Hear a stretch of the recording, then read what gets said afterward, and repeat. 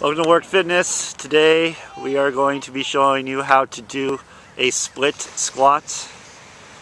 So Mariana here is going to go ahead and kneel down.